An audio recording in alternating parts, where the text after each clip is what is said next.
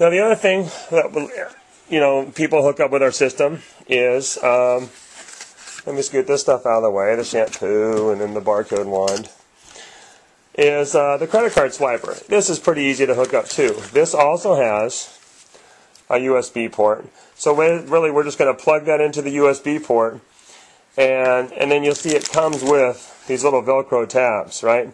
And what most people do is on their monitor, they just go ahead and mount that right there, right? Some people mount it on their keyboard.